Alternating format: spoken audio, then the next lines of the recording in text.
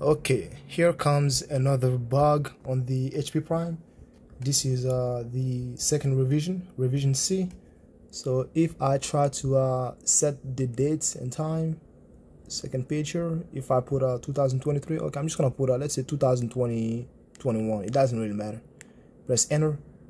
This is going to be blank now, and if I try to set it again, the calculator is going to reset itself. And this is the latest software from 2 months ago, April of 2023, and I've also tried it on the previous update, which is from 2021. So yeah, if you have any questions, just make sure you put in the comment section.